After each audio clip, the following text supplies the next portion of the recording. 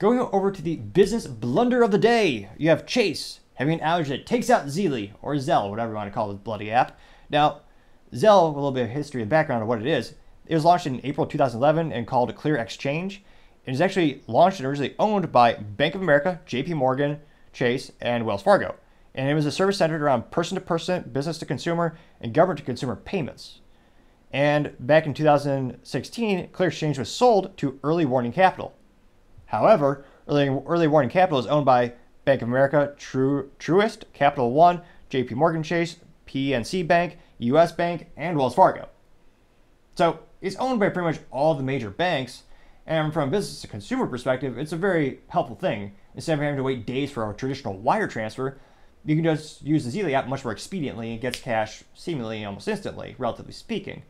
Now, it looks like recently, last Tuesday, their little Twitter profile on Zelle said that the network was functioning normally, and they actually pointed the finger to Chase, saying that they were experiencing trouble with payment processing, which is kind of hilarious because Chase owns a part of it, kind of like a kid blaming their parent, be like, oh, no, it's not my fault, it was theirs, which, technologically speaking, you might need a forensic analyst, but you have to look into it to see what side of it really dropped the ball. It's a cliche in IT, everyone always blames the network, which when you work in networking can be quite frustrating, but sometimes it's a much more complex issue than it seems. Now, it did tweet that Zelle tweeted that the rest of their network was up and running, but Chase is one of their premier partners, is in full control of the Zelle feature on their app. So they're saying that Chase is the one who's apparently in charge of the maintenance of that part.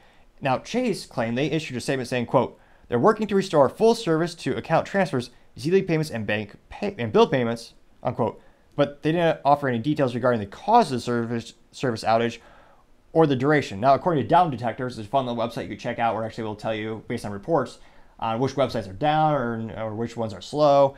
And they said that that one had both experienced outages both on Chase and Zelle. Now, it looks like the problem remained unsolved 12 hours later, and Down Detector suggested the severity had tapered off a little bit more as well. And of course, by now, it's been a little more time, it's probably fixed by now, but I don't know imagine how much money that costs from their perspective. Because they make a commission, some of their sales, every time money moves, a bank makes money. So there's a wire transfer fee or a Zelle fee, there are fees that up, and that's how they make a profit, or one of the ways they make a profit. So to have the core part of your business down for even a minute could potentially cost them millions upon millions of dollars, as so much money is being transferred, as so many fees getting collected. And nowadays, banks a lot of them view them as tech companies because so much technology is used to support and propel the businesses. To have an issue that's quite literally at the core of your business and causes you to falter and lose money, that's got to be the business blunder of the day.